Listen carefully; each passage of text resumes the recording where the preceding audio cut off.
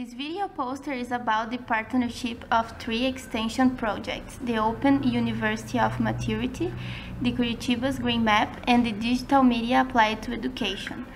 These partnerships were made seeking out to contribute and promote quality of life and the cultural and social development of the participants.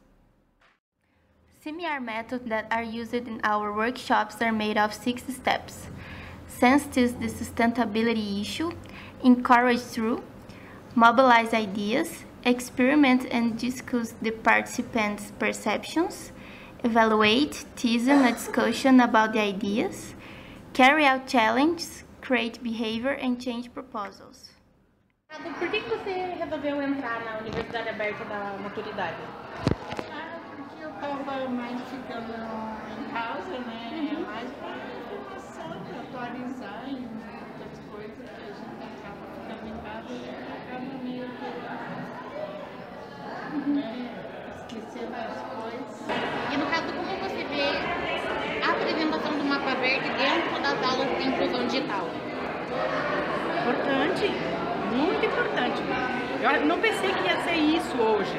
Achei sensacional, achei importante. Eu estava com aquele papelzinho, mas para que serve isso? Mas depois quando começaram, assim me chamou a atenção, assim, bem importante. O que você acha que o Mapa Verde influencia para você como cidadão? Você acha que ele muda alguma coisa no seu próprio comportamento? Mapa Verde? Com certeza, muda o comportamento, porque a gente começa a pensar mais, a perceber. Para mim foi assim, um exercício de percepção. É uma conscientização ambiental mesmo, como o próprio objetivo, acho, do Mapa Verde, né? Que como ele falou, existem coisas ali perto que você nem sabe que tem.